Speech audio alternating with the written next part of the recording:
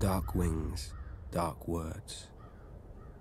I was only a boy when the Raven came to call my father, Lord Eddard Stark, to another war. Balon Greyjoy had raised the Iron Islands in revolt and burned the Lannister fleet at anchor. King Robert Baratheon again needed his old friend. My mother Catelyn was not happy to lose her lord husband to Robert again. 6 years before, he had left her to avenge his father and brother against the Mad King. But now he had sons and daughters of his own, and, unspoken, another son who wasn't hers from the last time he went to war. My brother, Jon Snow. But she knew that in marrying my father, she had married the North. We hold our honor and duty as dear as our old gods. When the time came, my father marched south to restore peace and order to the realm. My father always told me the Iron Islands were a strange and dangerous place. Its people, the Ironborn, keep neither the old gods nor the Seven, and despise all honest toil. Their ancestors ravaged the western shores, raping and slaving and putting it to the torch, and their songs still ring through the halls of the Ironborn, while everywhere else they're whispered to wayward children at bedtime. Perhaps Lord Balon thought Westeros had not healed from the war against the Mad King, and was as fragmented and suspicious as the ancient kingdoms his forebears had terrorized. Robert's navy corrected him at Fair Isle when they smashed the Proud Iron Fleet. Robert and my father corrected him at Pike, his own castle, when they pulled down his towers and breached his walls. My father never liked to speak of his battles, but from other men I learned what transpired. Thoros of Myr was first through the breach with his flaming sword. Not far behind him was Jorah Mormont of Bear Island, my father's bannerman who earned the knighthood he would later shame, and lords from every corner of the Seven Kingdoms. All day, through every passage in the castle, they fought side by side. My father with our ancestral sword Ice, and King Robert with his warhammer against a horde of axe-wielding Ironborn. In the end, Lord Balon bent the knee. King Robert generously allowed Lord Balon to retain his title and castle. The price of peace was custom. The only son of Balon's to survive his foolish rebellion would be taken as a hostage against future treasons. My father even volunteered to foster the boy himself, I suspect, to make Theon Greyjoy a different man than his father, who would bring honor and duty to the Iron Islands when he returned as heir. So my mother's silent fear came true, and my father returned with another child. Theon ate with us, played with us, and fought with us. Once the great bond between my father and Robert Baratheon united the realm against a Mad King and brought him to justice for his crimes. Now, another monster sits on the Iron Throne, and another debt of blood is owed my family. Theon is my murdered father's ward. I am my murdered father's son. Like my father and Robert, bound in blood, if not by blood, we are brothers.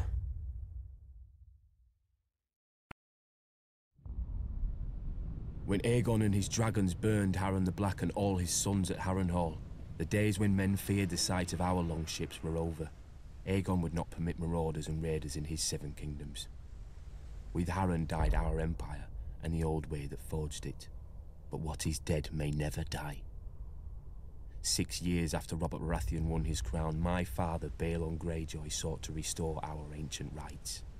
He declared the Iron Islands independent and himself its king, and sent the Iron Fleet in a daring raid on Lannisport where they burned the Lannister ships at anchor, making us unchallenged in the Sunset Sea. This was the seed of our undoing. My eldest brother Roderick led a frontal assault on Seaguard, a town built to protect the mainland from us. After ferocious fighting beneath the city walls, he was slain by Lord Jason Mallister and his men defeated. By this time, Stannis Baratheon had brought Robert's fleet around Westeros, and somehow managed to trap the Iron Fleet at Fair Isle, smashing it. Robert's victory was now all but assured, yet we made him bleed for each island. Stannis Baratheon captured Great Wick, the largest of the Iron Islands, and Ser Barristan Selmy himself subdued Old Wick. Robert and Lord Eddard Stark led the main assault against the island of Pike. They razed the town of Lordsport to the ground before Robert turned his full fury on our family's stronghold. When they breached the walls, the first through was Thoros of Myr with his ridiculous flaming sword, followed by every minor lord of Westeros hungry for glory. My other brother Maron was killed when the siege engines brought down a tower on his head. I was now my father's only living son, and heir to the Iron Islands. When my father saw his cause was lost, he wisely conceded defeat to Robert, who otherwise would have pulled down our castle stone by stone with us in it. As my father said to me then, no man has ever died from bending his knee. He who kneels may rise again, blade in hand. He who will not kneel stays dead, stiff legs and all. As it stands, Robert allowed my father to keep his lands and title as Lord of the Iron Islands, King of Salt and Rock, Son of the Sea Wind, Lord Reaper of Pike, for a price. His last son and heir shipped off to Winterfell as an honoured guest. I would eat at the Stark's table and play with the Stark children.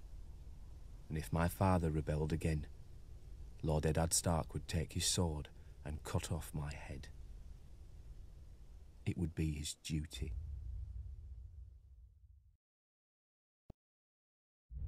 Though Robert had risked all our lives to win it, the Iron Throne bored him.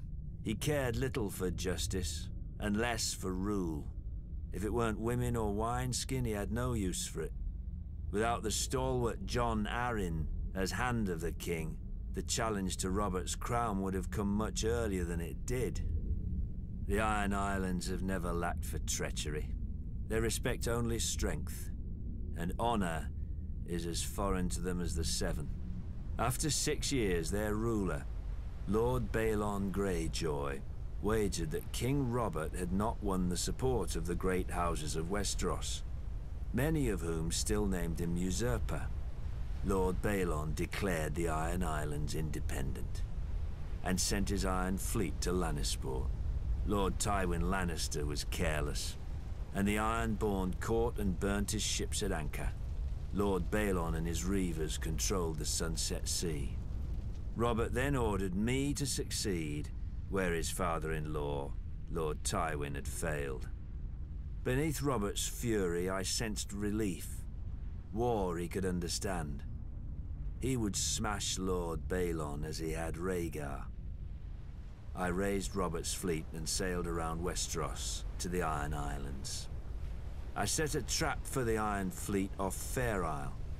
As sailors and warriors, the Ironborn are unparalleled. But they're not soldiers. They have no discipline, no strategy, no unity. In a battle, each man fights only for his own glory, and their longships are built for lightning strikes and shore raids.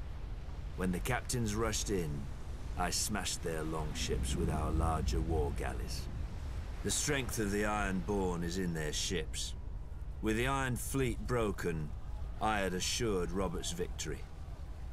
He could now transport troops and siege weapons to invade the Iron Islands. And contrary to Balon's hopes, Robert had plenty of both. I've never seen such allegiance as Robert could inspire in war. Enemies who tried to kill him one day would be drinking with him the next under their own fallen banners.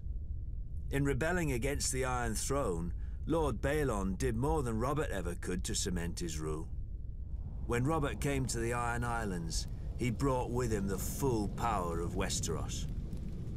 Sir Barristan Selmy of the King's Guard led the assault on Old Wick, while I subdued Great Wick, the largest of the Iron Islands. But Robert saved the seat of House Greyjoy, Pike, for himself and Lord Eddard. Robert would later boast of the battle's bloodiness and how he could have torn down the island into the waves if Lord Balon hadn't bent the knee.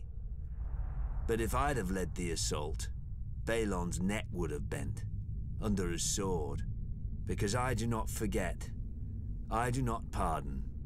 His time will come. All their times will come. My brother Robert Baratheon had raised the banners of Storm's End, our ancestral castle, against the mad King Aerys. John Arryn of the Vale and Eddard Stark of the North stood with him, and Hoster Tully of the Riverlands would join. But their lands were far from ours, and separated by the combined strength of the West, the Reach, and King's Landing itself. Even Robert's own lords were against him. It was the hardest choice I've ever made. My brother or my king. Blood or honor. Eyre is ruled by right of all the laws in Westeros. Everyone knew the price of defiance, but there are deeper, older laws. The younger brother bows before the elder.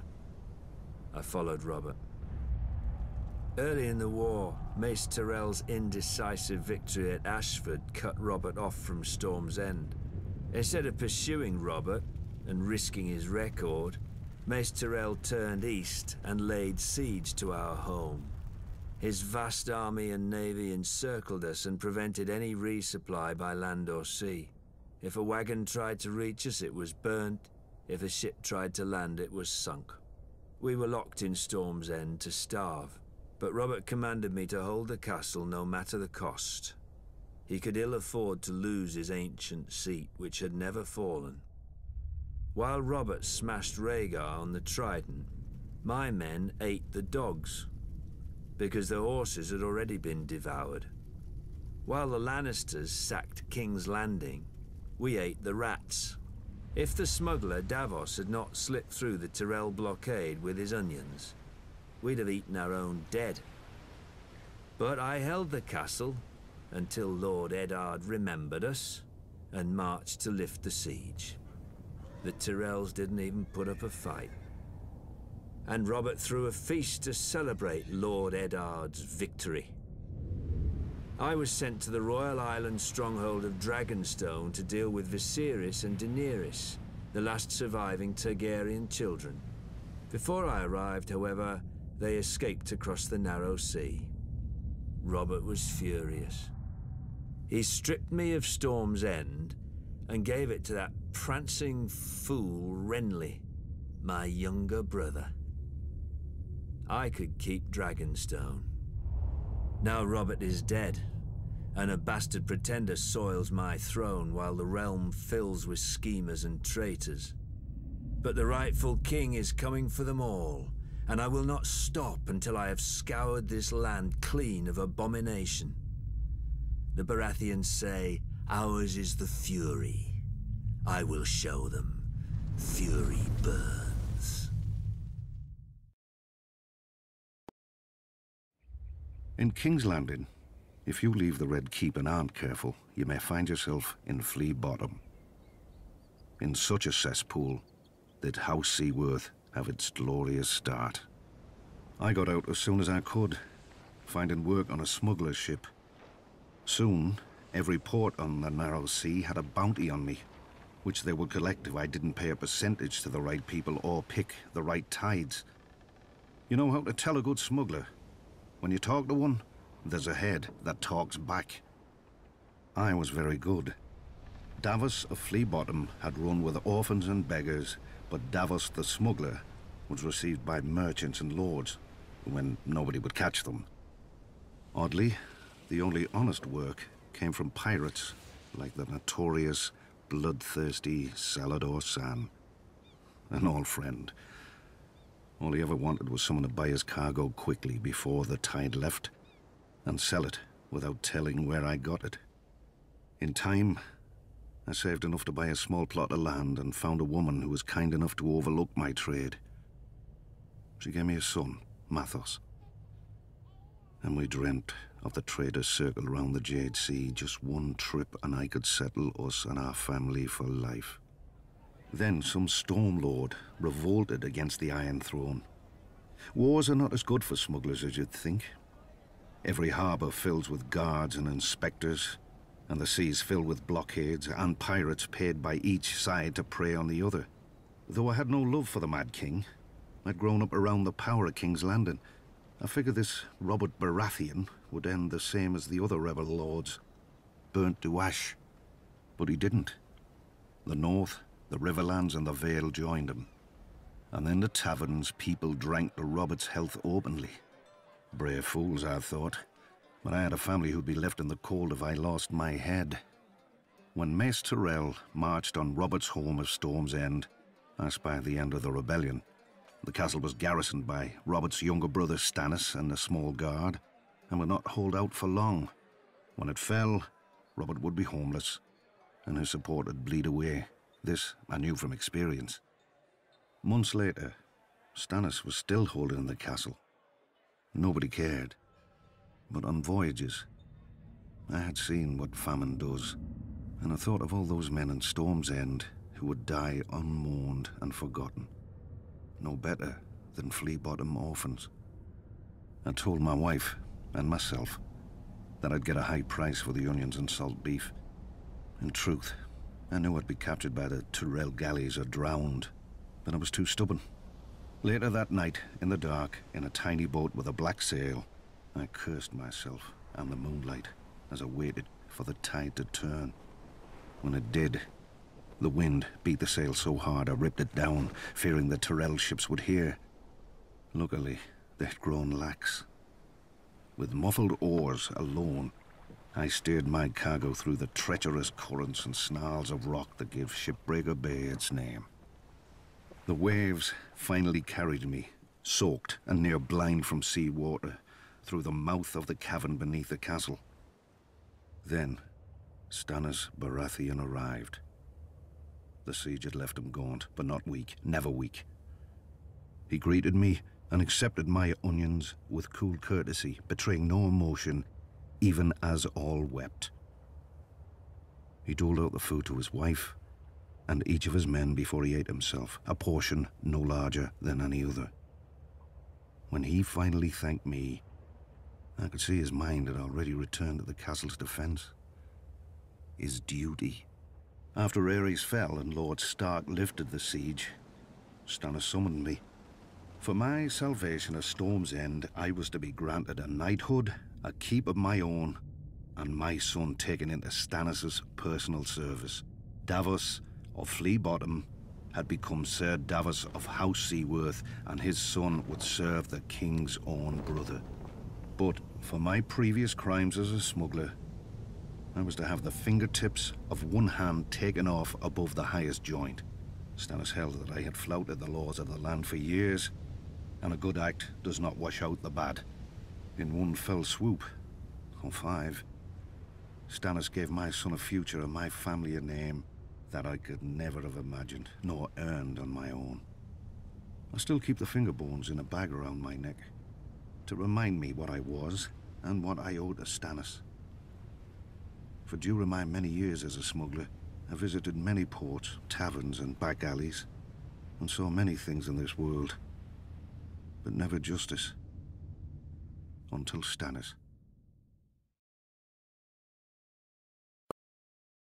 Some great houses call us upstarts.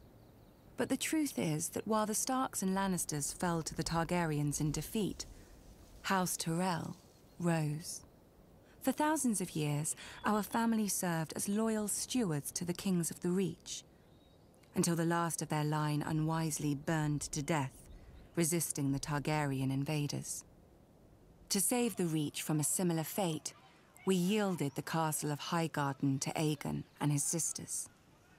In gratitude, the Targaryens gave House Tyrell dominion over the Reach. And we became lords of the castle in which, for generations, we had served. Under the Targaryen dynasty, Westeros prospered. Gone were the petty wars of 7 kingdoms and the endless thirst for minor glories that drove them. The Westerlands enriched the realm. The North guarded it, and the Reach and Riverlands fed it. This harmony is what Robert Baratheon shattered with his rebellion against Aerys Targaryen. When the call to arms came, though, we did not want to answer. The Reach is a gentle land, and honestly, the Mad King was not much loved. But we owed peace and status to his family. My father, Mace Tyrell, called his banners and marched north to battle the rogue Stormlord Robert, who had already defeated 3 forces in a single day. And, at Ashford, my father won. Some chastened my father for not pursuing Robert after the battle. We had cut him off from the Stormlands, the seat of his power, and he had fled north, within easy grasp of Lord Tywin Lannister, the Hand of Aerys, for 20 years. My father moved instead to lay siege to Robert's ancestral stronghold of Storm's End. The rose would strangle the stag as the lion pounced. So we waited. But the lion slumbered, and Robert slipped past the king's forces to join Ned Stark. We could have lifted the siege and deployed our armies north to aid the crown. We could have stormed the walls of the castle and made Robert homeless. But we had ample supplies, control of land and sea, and most of all, patience. Our siege would succeed, eventually, at little cost of life to us. If Robert prolonged the war with minor victories, our capture of Storm's End would hasten his downfall. And if Robert won the war, well, it would not do for him to find us in his halls with the bodies of his brother Stannis and his sworn men. When the lion finally showed his colors and purged King's Landing, we knew our cause was lost. My father chose the peaceful route and bent the knee to Robert, who heartily pardoned us. Strange, considering how we'd beaten him and starved his brother to the brink of death. We were to keep our lands, castle and title, but we knew that we would never be welcome at court. It didn't matter. The Reach was still the most fertile of the Seven Kingdoms, and under our hand. Every flower, even the rose, needs pruning. Then it grows strong.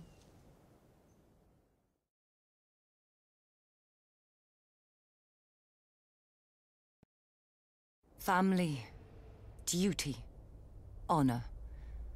Every Tully child learns our words, but I was a woman before I understood them. Years before, my father had taken to foster the son of a wartime friend, a minor lord on the Fingers. The boy had arrived at our castle as Peter Baelish. Due to his home and size, my brother soon named him Littlefinger. When I came of age, Brandon Stark of Winterfell sought and won my hand. To my father, Brandon was heir to the north and a suitable match for a daughter of House Tully. To me, Brandon was wild and terrifying, never far from laughter or trouble. I loved him with all the fire of a first passion, much I came to realize as Peter loved me. When Peter heard of my engagement, he challenged Brandon to a duel.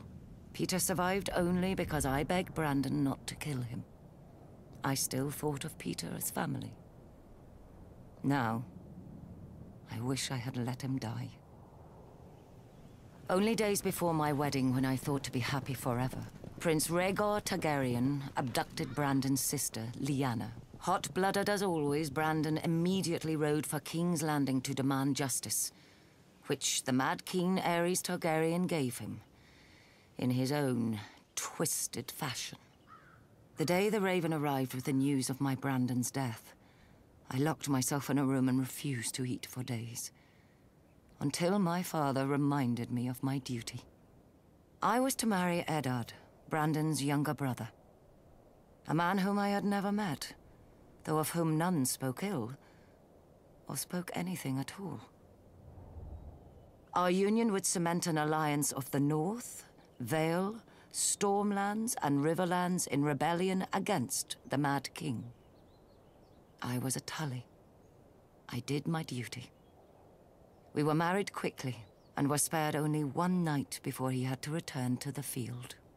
I spent the war by the windows waiting for a raven to hear if my son would grow up fatherless or at all. We knew the price of defeat. I scoured the kitchens and washing rooms for any and all gossip. Robert had won and crushed the Mad King. Robert had lost, but Jaime Lannister was now king. Robert had almost won, but the Mad King had become a dragon and burned King's Landing to ash. At night, I told myself the war would end soon and bring peace. Either a victory or the grave. I was wrong. Robert won, and my husband avenged his brother and my love. But when he came home to me, he could not meet my eyes.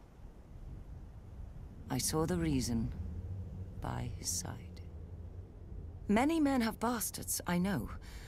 And under the strain of war, any man, no matter how honorable, may forsake his vows for a night of warmth that he may never know again. But Ned Stark was not built like other men. His northern honor would not let him sequester his shame in some distant holdfast. He brought this boy, this Jon Snow, home to raise with his true-born children. My children. Yet even these bitter memories are sweet now. They are all I have left of my Ned. Our family is broken and scattered, and our son must wage a war for the pieces. We need to go home. The Starks are of the north, and, like the snows of winter when they come south, they melt away. House Tyrell trace our descent to Garth Greenhand, the legendary first king of the Reach who made the land bloom. But so too does every noble house around us. It seems dear ancestor Garth planted as many flowers as he plucked.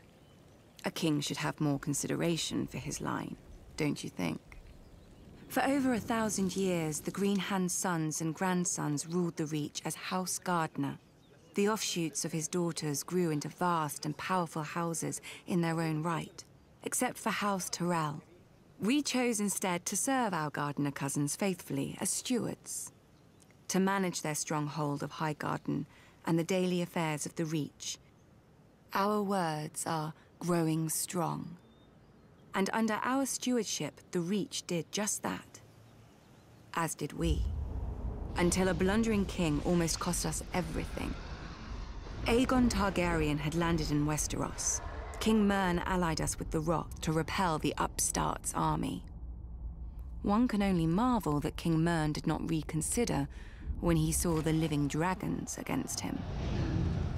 Perhaps he should have sought counsel from his trusted stewards before he set out. Then again, perhaps he did. At the Field of Fire, Aegon, and let us not forget, his sisters, burnt the combined armies of the Reach and Rock. King Mern paid for his misjudgment with his life and that of his ancient family. In a day, the Reach had lost its king, its ruling house, and most of its army. Thankfully for everyone, my ancestor, Harlan Tyrell, had better sense. Until the Maesters sorted out the intel among Mern's cousins, Harlan the Steward was acting Lord of Highgarden. To ensure peace and life in the Reach, he would yield the castle to Aegon. The other castles and families would then follow, as they had since the Dawn Age. Aegon had a continent to conquer, and the fertile Reach was too valuable to raise. He accepted Harlan's proposal and welcomed our lands into his kingdom. To show his gratitude, Aegon entitled Harlan to Highgarden, the castle his family had served for 1,000 years, and made House Tyrell his wardens of the south, choosing us over older, greater families in the Reach. Our house thus owed everything to the Targaryens. So is it any wonder we stayed true to King Aerys, even during his madness, and even after Robert Baratheon rebelled? Some may question my father for laying siege to the Baratheons' home, instead of marching to aid Prince Rhaegar before Robert could kill him and scatter the royal army. But let us not forget that we had already dealt Robert his only defeat of the war at Ashford. If Lord Tywin Lannister had not vanquished the Mad King so suddenly, our siege would have destroyed Robert's home and his brothers, and won the war for Aerys. But when the Targaryens fell, House Tyrell again chose peace and prosperity over war and devastation, and bent the knee to King Robert Baratheon, first of his name. We returned to Highgarden to manage the affairs of the Reach, as we had for thousands of years, and will for 1,000 more. Other great houses take lions and wolves for their sigils, and draw their power from the gold in their mountains or the cold of their winters. But mountains run dry, winter yields to spring, and the rose blooms once more.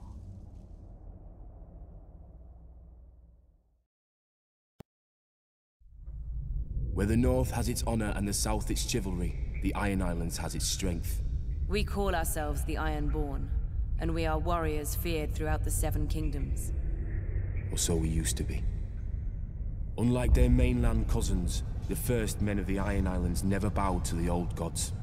Theirs was the Drowned God, who made the Ironborn to reave and sack and write their names in salt, steel, and song, that his enemy, the Storm God, could not wash away. We raised our kings from our own ranks, and used beaten foes as thralls to work our mines and farm our land. Or as salt wives, if a woman was pretty enough. Such was the old way, and while we followed it, we held sway wherever the waves were heard. When Aegon came demanding fealty, King Harren the Black ruled as far east as the Trident. Other kings like the Starks could kneel, but Harren was Ironborn, and the Ironborn must be beaten. In Harrenhal, he had the mightiest castle in Westeros, and the army to defend it. But Aegon did not intend a siege. He mounted his dragon and roasted Harren and all his sons in their tower, and the Old Way with them. Because of Harren's defiance, Aegon pushed the Ironborn back to our islands and gave the Riverlands to the Tullys. But he did allow the Ironborn to choose who would lead them. House Greyjoy had always been one of the greatest houses of the Iron Islands. We trace our descent from the Age of Heroes and the legendary Grey King, who took a mermaid to wife and made war upon the Storm God for 1,000 years. Blessed by the Drowned God, the Grey King fought and slew Naga, the great sea dragon, and took her fire for his own. This history made our ancestor Vicon Greyjoy the natural choice to lead the Ironborn after Aegon's conquest. For 300 years, House Greyjoy ruled the Ironborn. We styled ourselves Lord of the Iron Islands, King of Sultan Rock, Son of the Sea Wind, Lord Reaper of Pike. In truth, we were thralls. Our people still chanted, "What is dead may never die." But the Old Way had died. Until the Targaryens followed their dragons into the grave, and our Lord Father, Balon Greyjoy, rose against the new king, Robert Baratheon. He seized our ancient crown and sent our Iron Fleet against the Lannisters at Lannisport, burning all their ships before any could weigh anchor. Though Robert and Eddard Stark would later defeat him, they understood us no better than Aegon. The Greyjoy sigil is the Kraken. What it grasps once, it will never surrender. What is dead may never die, but rises again, harder and stronger.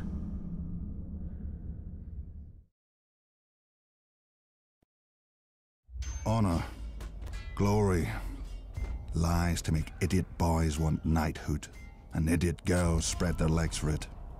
Let me tell you what makes a knight. Killing. Either enough men, or the right man. House Clegane should know. We're very good at both. Most families claim some great ancestor so far back that nobody can prove them liars. Not us. My grandfather kept the kennel for Lord Titus Lannister of Casterly Rock, the father of Lord Tywin. Lord Titus was a weak man who didn't know it. One day while hunting, he stumbled on a lioness. Instead of embracing the man who wore her on his banners, she tried to tear out his throat. Lucky my grandfather came up with the dogs and drove the big cat away. As a reward, the Cleganes got lands and a keep and a son to squire for the Lannisters. We took the 3 hounds who died for them as our new sigil. When Tywin Lannister became Lord of Casterly Rock, he wanted more from his former kennel master than fealty. He bet that training hounds to kill isn't far from training boys to kill. In just 2 generations, my brother Gregor and I proved him right. I gutted my first man at 12. Years after, servants started disappearing in our keep, and even a sister I don't remember. But nobody could prove anything against Gregor, or dared if they caught him at it. For my father wanted a knight in our family, and thought he'd found one in Gregor, who at 13 towered over enough men that they called him the Mountain. Sure, Gregor looks quite the champion from a distance, but a mountain can't cleave a man in half with one blow, and won't break a wench's face if she talks. Through Lord Tywin's influence, Prince Rhaegar Targaryen kindly anointed my brother personally. A great honor for our family, everyone said. 1 year later, Sir Gregor chivalrously sacked the prince's city, brained the prince's baby, and raped and murdered the prince's wife, winning our family yet more honor from the new king and queen. Soon after, my father died. They say in a hunting accident. The same day that Gregor became lord of the Clegane lands, gold and anything under his roof, I left our home to take service at Casterly Rock.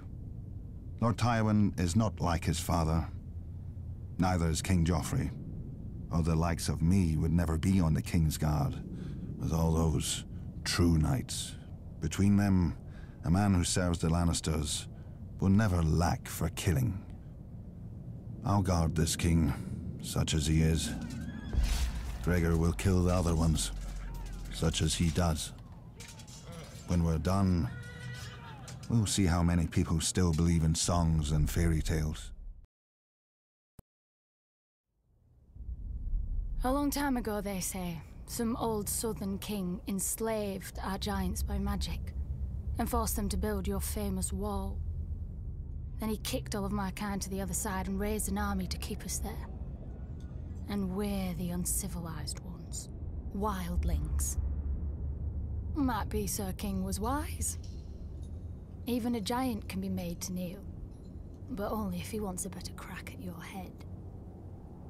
The free folk don't follow a man because his father tells us. If the king's son was brave and strong, aye, we'd follow him as we did his father. If he wasn't...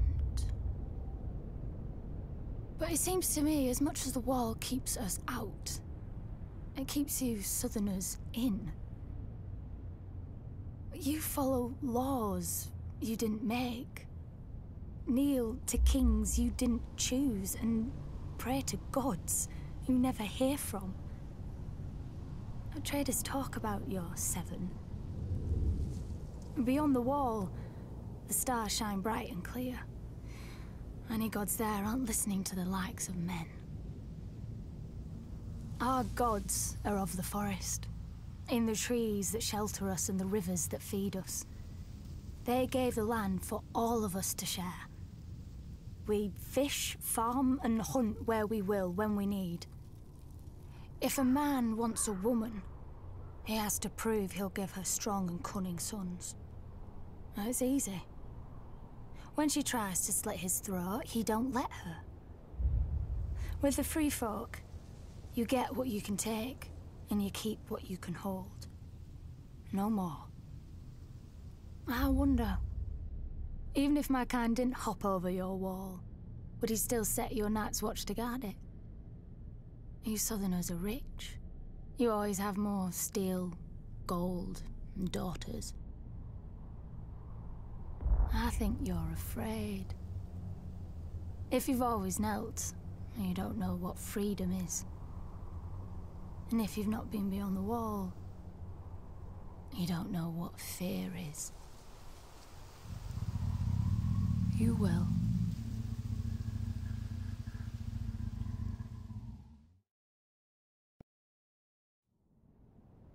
Swords in the darkness. Aye.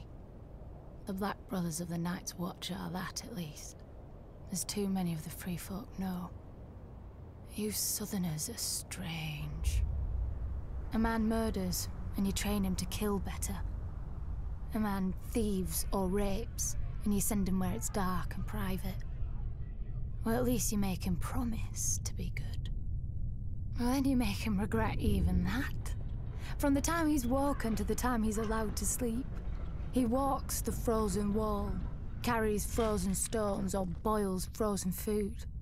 When he lies down at night, he can't have nobody to warm his frozen bed. Well, not unless the crows like to nest together. Do you think he remembers the stories they told him then? About when the White Walkers woke in the land of Always Winter, and how the wall and the Night's Watch were raised to stop them the next time. Never mind trapping us on the other side. We free folk have our stories too. About how one of your king crows found something cold in the woods, with bright blue eyes. How he brought her home through your wall and declared himself Night's King. 13 years he and his queen ruled over his brothers, making sacrifices as black as their cloaks. Lucky for you Southerners, the free folk rallied to a king beyond the wall, as we will when need be, and marched on the ancient castle he'd taken for his own, the Night Fort. With the help of the Starks, we killed the demon and cleansed your precious watch. And then they thanked us, and kicked us back across the wall, as you always have. Gendel, Raymond Redbeard, the Horned Lord, each chosen as a king beyond the wall, each promising victory. And all falling to the Night's Watch and the Starks. But this time is different. Our new king knows your tricks. You called him a brother crow once, but you never forgot his wings. We know how you think. We know where you're weak. Watch for us from your wall if you like. With the cold, you won't even feel the blade slip into your back. Nobody knows why the Targaryens first came to the island of Dragonstone. Old Valyria was then at the height of its power and the center of the civilized world, which ended at the Narrow Sea. Westeros was a filthy backwater with 7 kings squabbling over borders and minor glories. So much for progress. The island itself was and is nothing. It had no gold or gems to lure Valyrian nobility. All it has is rock, mostly a shiny black stone, too brittle for war and too sharp for building. The Targaryens called it dragonglass. I call it useless. But the Targaryens managed to raise a castle here. Simpletons claim they used ancient Valyrian sorcery, forgetting that the Targaryens brought a small army with them from Essos. There's no magic in strong backs, though admittedly the castle is unlike any in Westeros. Foreign and strange. If the Targaryens ever regretted their barren outpost and longed for the comforts of home, the doom made their folly permanent. Valyria collapsed into the waves and was no more. To look east was to see the ruin of their homeland, the greatest civilization before or since. But to look west, as Aegon realized, was to see a fertile land ripe for conquest. Perhaps even a new Valyria. Though good for little else, Dragonstone was the perfect staging point for Aegon's invasion of Westeros. The Blackwater Bay granted easy access to the continent. The lands there were disputed by 3 kingdoms, the Reach, the Iron Islands, and the Stormlands. But their capitals were far enough away that none could mount a force before Aegon got a foothold, even if their kings had been able to stop bickering over whose problem he was. Then it was too late. Aegon had chosen his first camp well, with the bay to the east, the river to the south, and open fields to the north and west. His army would be impossible to take by surprise. A perfect site for an invasion, and one day, his capital city, King's Landing. The Doom had taught the Targaryens the prudence of refuge. After the conquest, Dragonstone became the seat of the crown prince and heir to the Iron Throne. It would serve them well, and me ill, 300 years later, after my brother Robert Baratheon rebelled against the Iron Throne and the Lannisters slaughtered the Mad King Aerys and his royal family. Robert dispatched me to deal with the last surviving Targaryen children, but before I arrived, a loyal knight smuggled them across the narrow sea to safety. Hatred for the Targaryens blinded Robert. Unjustly, I was blamed, and stripped of our family's castle of Storm's End, and given Dragonstone in its stead. Over the years, whenever I demanded my rights restored, Robert would remind me of the island's royal pedigree and pretend he was doing me honor, as if I were one of his tavern girls to be so easily deceived and dismissed. But Robert is dead, and I, Stannis Baratheon, am the rightful king of Westeros. Let the usurpers and traitors sit on the Iron Throne. From Dragonstone, I will be the dagger at their throat. On the shores of the God's Eye, due north of the Isle of Faces, rises a monument to arrogance and cruelty. Harrenhal. For a people who prided themselves on their ships, the Iron Men of old seized any chance to leave them, and carved out a vast kingdom from the peaceful river lords. The empire reached its zenith under King Harrenhal, called the Black by those he terrorized, and by his own men, though they meant it proudly. King Harren enslaved the Riverlands to raise the mightiest fortress Westeros had ever seen. A castle that could garrison 1 million men, with walls so vast that winters would come and go, and besieging armies grow old and grey before the castle fell. 5 towers he ordered, reaching into the heavens like grasping fingers. A monstrosity which he forced our people to build for their own subjugation. But the very day the slaves laid the last stone, Aegon Targaryen and his sisters arrived in the south. When they arrived with their small army, Harren laughed and shut the gates. Harrenhal would have its first test, and an easy one at that. It failed. Harrenhal could have withstood an assault from all the armies in Westeros combined. But Harren learned that the tallest and thickest walls meant little to dragons, for dragons fly. With Harren and his sons dead, Harrenhal quickly surrendered to Aegon.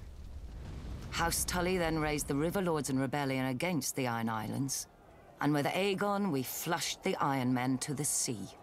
We should have torn down the castle stone by stone then, but Harrenhal seemed such a magnificent prize that Aegon gave it to one of his commanders, whose line then withered to extinction, as would every family to hold it thereafter. When many speak of Harrenhal, their voices drop to whispers about Mad Lady Lothson, who was said to send a giant bat to collect children for her crockpots, and to bathe in blood and serve feasts of human flesh. About the ghosts of Black Harren and his sons who still walk the castle at night, all aflame. Of the servants who went to bed in full health and were found in the morning, burnt to ash. Mere stories to frighten wayward children and excite young girls, you may say. You would not be entirely wrong. Harrenhal is a prize.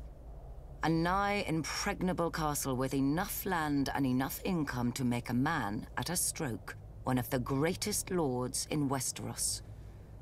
But you would not be entirely right either. Say by a king's grace, Harrenhal became yours.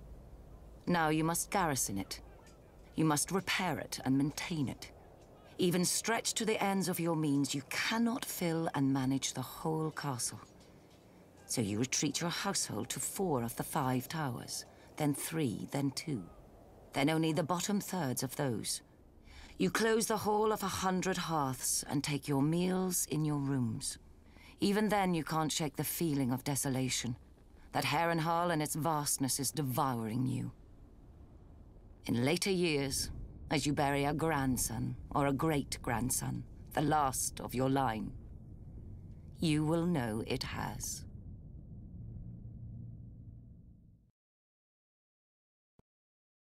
At its height, the Valyrian freehold ruled over half the known world. Not bad for former shepherds, but the doom fell on them and sank their capital into the sea. Now Volantis is the ember of old Valyria, ensuring its flame does not go out from this world, as any Volantine will tell you. Pentoshi say the same about Pentos, Lycians about Lys, and so on. But after enough time in the 9 free cities, it's hard to see them as anything but ashes of glory. Volantis is the oldest, the first colony of Valyria. After the Doom, the Volantines tried to rebuild the Empire under their rule. They failed. Not least because the last Valyrian with dragons, Aegon Targaryen, entered the war against them. Now they are content to dominate only their lower classes, or so they say. Braavos is the strangest, a city erected not by the freehold, but against it. A labyrinth of illusion and deceit to hide the refugees from Valyria's slave lords. After the Doom, the city emerged from the shadows to become one of the greatest banking centers in the world. A man can get anything in Braavos, for a price. Especially death. Your own if you offend one of the swaggering swordsmen that pollute the city. Or, if you're very rich, or very desperate, anyone else's. Lys is the easiest of the free cities, full of pleasure houses catering to every taste, no matter how peculiar. Many men lose themselves in Lys and are never found, at least alive. When a man runs out of coin, the Lycians may grant him their other speciality on the house: poison. Pentos is the most ruthless. The Magisters make a great show of choosing the Prince of Pentos from the great families and granting him the powers of trade, justice, and war, as long as he checks with them first. On the new year, to bring good fortune to Pentos, this prince must deflower the Maid of the Field and the Maid of the Seas. I confess I don't know how each is chosen, or what becomes of them after serving their purpose. But if a crop should fail or a war be lost, the Magisters will slit the prince's throat and choose another. The other free cities are known for what they make. Mia has its lenses and finery, Norvos its axes, Quohor its smiths who can reforge Valyrian steel, Tyrosh its colors. I'm sure Lorath had something to the world, but I can't think of it. Frankly, the 9 of them are more alike than they would care to admit. They hire the same soldiers to fight the same wars for the same rulers, the rich, be they called Magisters, Archons, or what have you. When a Dothraki Khalasar approaches, they gift the same tribute to avoid the same sacking. For thousands of years, the disgraced of Westeros have drained east to pool in the free cities, where a man of honor counts for less than nothing, unless it raises his price. Better men than I have learned that what a man sells for gold, he can never buy back. He must earn it, by fire and blood. Qarth has always and only belonged to the Qartheen. We were never part of Valeria's empire, nor have we ever fallen to a Dothraki horde. Our walls and the red waste outside them guard us from such annoyance. Many call the approach to our city the Garden of Bones. It needs little tending to grow. Our city, however, would be quite a prize for any empire. Qarth straddles 2 worlds, a greedy and curious west, and a rich and mysterious east. The marvels of Yeti and Ashai pass through our markets, and share berths with the riches of the free cities and Westeros. Our ports have fulfilled many a trader's dreams, almost as many as they have broken. We call Qarth the greatest city that ever was or will be. An easy claim to make if one knows only the docks and customs houses of other cities. An easy lie to swallow if a people see only the gold and jewels of their rulers. which we, the 13 who govern the city, are careful to ensure. The proud Carthene shook off the yoke of unjust kings long ago, so they are told at festivals by the pureborn, the king's direct descendants who have controlled the 13 ever since. Only now, instead of scepters, they use ships. A merchant only remains on the 13 until the others are no longer afraid to deny him, or too afraid to deny his replacement. Except for the warlocks, they alone hold a hereditary seat, a relic from when they had powers, or at least from when the world was younger and more easily duped. Over the years, we have developed an understanding with them. They shall always be welcome on our councils and at affairs of state, provided they never come. Rare is the civic problem that can be solved by cryptic nonsense and shade of the evening. Thankfully, they need little encouragement to confine themselves to their House of the Undying. Yet perhaps we Carthene are too confined ourselves. We feel safe behind our walls and our laws, which no visitor can hope to follow, and by which any citizen who vouches for a guest always pays with his life. But like a ship in the summer seas, a city grows becalmed without fresh wind. The greatest city that ever was or will be? An epitaph. I would prefer the greatest city that is.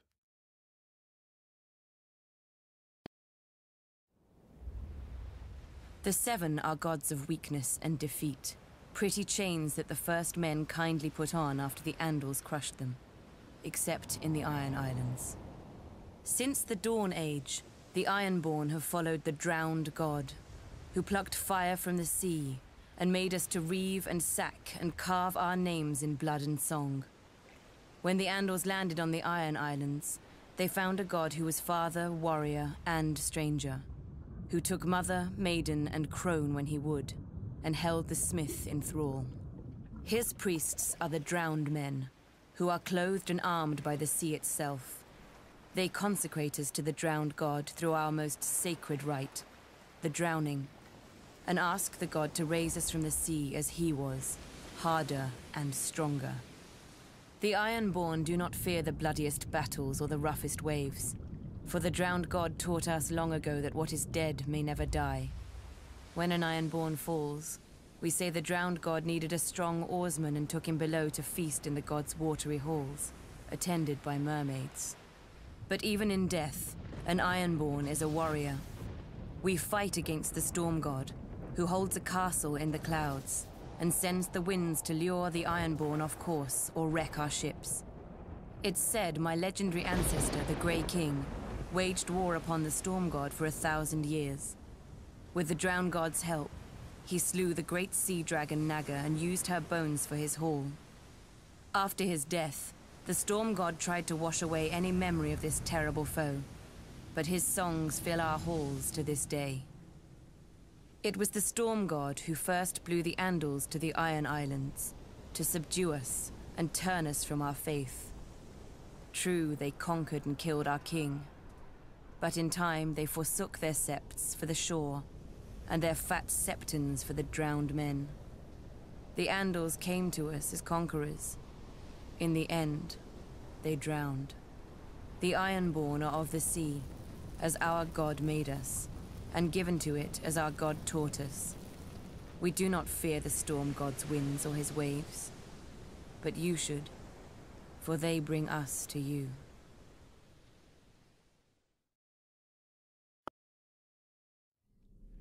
Dragons conquered the Seven Kingdoms, but to rule them, the Targaryens needed a less temperamental tool.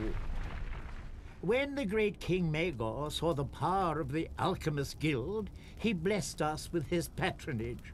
In those days, we commonly transmuted metals and other wonders, but the king was most interested in our mastery of the substance, which those not of our order dub wildfire. A slight misnomer. To the uninitiated, the substance indeed seems uncontrollable. Water will not extinguish it, nor plate of steel repel it. Our order alone knows its secrets. In bare stone cells beneath the guild hall, our acolytes prepare the substance with utmost care and ancient magic. Apprentices then remove the jars to a secure storage. Overseeing its purity are the wisdoms, such as myself, who are adept in the alchemical mysteries. Should an acolyte prove unworthy and allow the substance to ignite, the ceilings are spelled to collapse and fill the room with sand. For once lit, only smothering or starvation will quench the fire. Many years did the Alchemist Guild serve the Targaryens faithfully, until we were beset on all sides by the envious, the Order of Maesters, who dismissed all learning but their own, and the charlatans who hucked green paint and worse in our names. After the unfortunate Prince Aerion Targaryen, drunk with wine, boasted that a draught of the substance would transmute him into a dragon, we lost our royal favor. Then came the wise King Aerys, second of his name. I was merely an acolyte when he restored our guild to its former glory.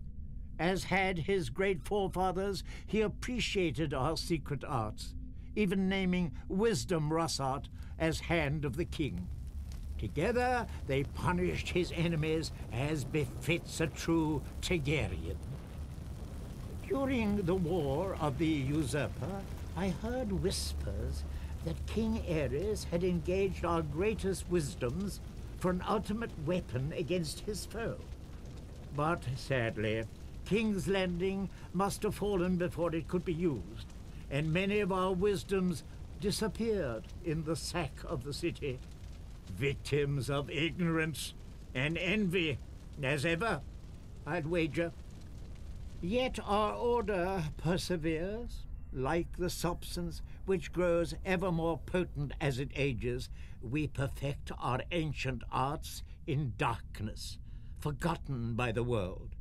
We are masters of the fire, but we live only to serve. All we need is the right spark. The East is plagued with mystics who claim many dread powers but prove only one, separating the foolish from their purses. Not so with the renowned warlocks of Karth. They demand a much dearer coin in return for their parlor tricks: respect. Once, the warlocks truly were mighty, or so they would have us believe. I do not doubt they have many secrets. They are an old order, and one does not obtain a seat on the 13, the governing council of Karth, without making 12 of our most powerful citizens afraid to forbid it. Thankfully for Karth, the warlocks exert little influence in our politics. They rarely leave the confines of the House of the Undying, a pompous name, but, I admit, a strange and dark tower. It is said that none who enter ever leave. Of course, since there are no visible doors, I have to believe none ever enter either. We can only imagine what the warlocks do inside. I wager we do not have to imagine much.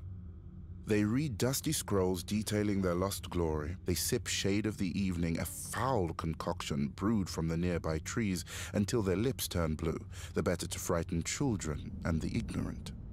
Stewing in their fantasies like an old soldier who drinks alone so no one may challenge their prowess. Whatever the warlocks may wish, their magic, like all magic, is dead in the world, if it ever existed. Though, one does hear strange whispers of late. Glass candles that have been cold for 100 years, now burning. Ghost grass, found far from the lands of the shadow. A Khalasar led by a woman with 3 heads. Trader's nonsense, most likely. But should the warlock's vaunted magic ever return, that would be a dangerous day for Karth. I shall need to keep my eyes on them. Indeed.